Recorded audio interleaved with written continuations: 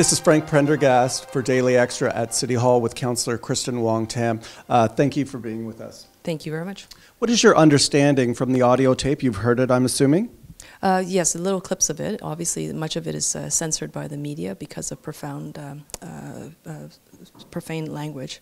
Okay. At the beginning, he seems to say, their fucking flag, and he's referring to the pride flag. Is that correct?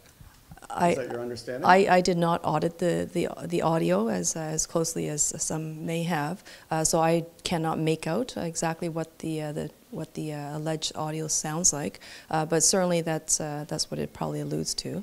Okay. What are your feelings about this? I mean, you know, clearly the mayor has demonstrated time and time again that he does not have a lot of understanding for the LGBTQ two-spirited community. It's very clear that he is not accepting of this community, and you know, he has consistently done all that he can, either in private or perhaps in public now, to demonstrate that this is not a community of interest or care for him. How is the LGBT community expected to accept that he can be kept on as mayor, even if he's temporarily away from his position? This is outrageous what's happening. How are we expected to react to this? Well, I mean, certainly there is an electoral process, and you know, I cannot say that we have politicians of all stripes that they all work within an anti-oppression framework, that they are all free from discrimination and bigotry and hatred. We'd like to think that that is the case, and that's why we go into public service. And every now and then there is somebody who actually harbors certain feelings that are probably you know, not necessarily of a benevolent nature. So I think, you know, the community is rightfully you know, righteous in its demonstration of outrage or disappointment, and those feelings are valid. It is very legitimate to have a guttural reaction to what we've seen and heard.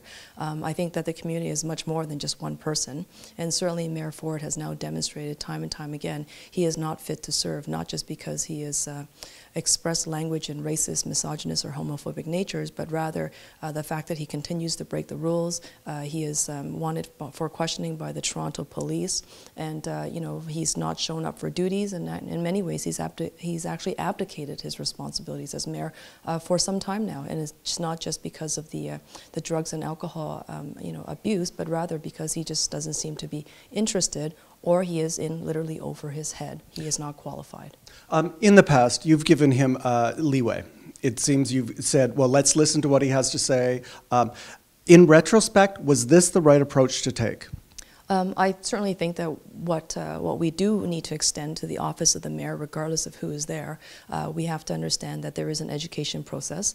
And I didn't know Rob Ford very well in 2010, and certainly in 2011 I spent a lot of time trying to introduce the community to him. I felt that perhaps he led a sheltered life. Maybe he didn't have the cultural opportunities and exchanges. You know, 2 years into it, I mean, it was very clear to me that he just was not interested.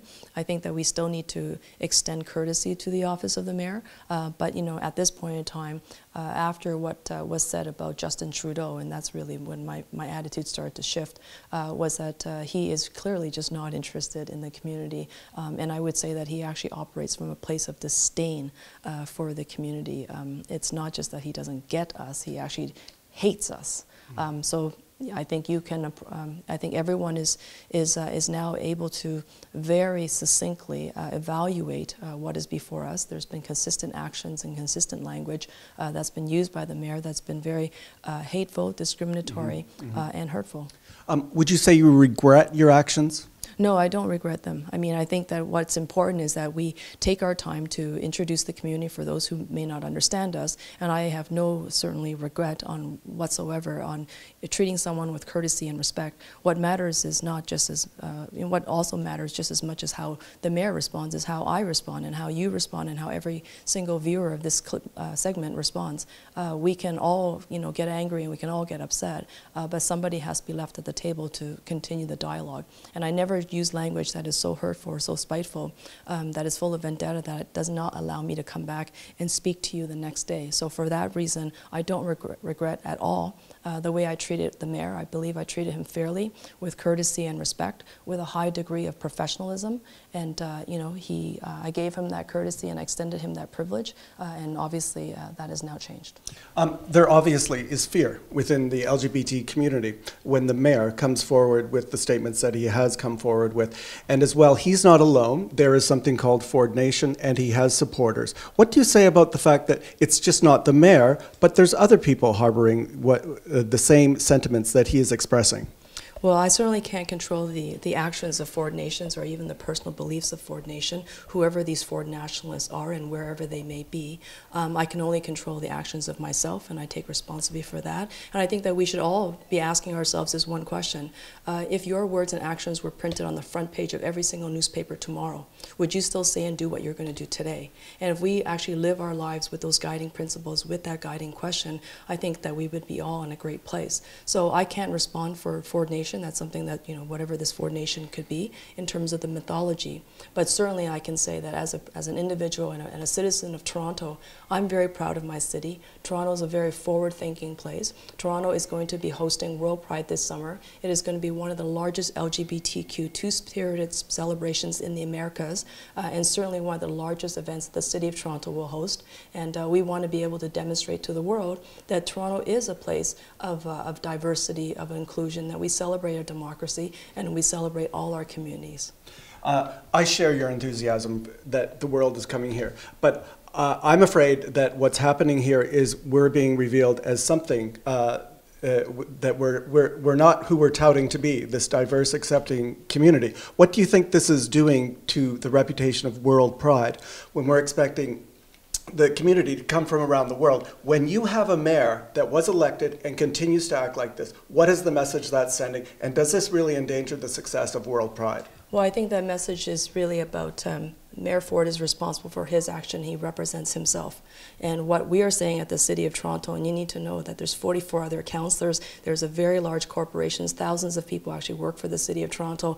Those values that the mayor is espousing does not and is not shared by thousands of others across the city, and certainly neighborhoods across the city. What we have in the City of Toronto is a city that is actually supporting WorldPride with financial compensation, with resources, with policing deployment, with all sorts of festival resources to make sure that the 10-day celebration goes off without a hitch, that the parade is safe, and that we are able to come together, demonstrate the true spirit of Toronto, you know, and that means that we're deploying our city resources. There's a special team that's been convened working in sync with WorldPride and Pride Toronto organizers for well over a year. The City of Toronto is sponsoring the opening ceremonies at Nathan Phillips Square. Melissa Etheridge is our opening act. There will be fireworks. All of that is being taken care of by the City of Toronto. We are hosting a grand Pride wedding celebration at an award-winning city facility called Casa Loma, built in 1914, where up to 200 LGBT couples can get married on site, free to them, and that's all being taken care of by the city and Liberty Entertainment. So that's the other face of the City of Toronto, one that does not get as much airtime, unfortunately, but that's the one that I want people to pay attention to. We need a party after all this, because it's been just so and we're good at frustrating. It. We're great at parties. We're great at parties. I do want to just get your opinion on the media coverage of this, the homophobic slant to his comments in the past. This is not registering with the mainstream media. We've been watching the media. Why is the homophobic element of this not getting through? Do you see what's going on here? Well, you're talking about the mainstream, and the mainstream will have mainstream reaction, and it'll be very conventional. So there are certainly lots of people within the LGBTQ community that are calling out the mayor on his homophobia. They're not certainly staying silent. I certainly am not staying silent. I've raised it on several occasions now. I've said it I put it on the floor of council that this is someone who actually has now demonstrated a certain disdain for the community. If the media, the mainstream media picks it up, then you know that's wonderful. But all I can do, and all we can do, and all you can do is continue to raise it, be resilient in that voice of opposition, and you know, I think what we will do is get there with a spirit of celebration and love, because certainly, you know, rising in anger is an appropriate place at times, but this is just one individual, and it's an individual who clearly needs help. It's an individual who's completely out of sync with the character of Toronto, in my opinion, and certainly that's not the pulse, and that's certainly not those are not the beliefs of your average Torontonian from east to west, north to south. I don't believe he represents the values of Toronto at all.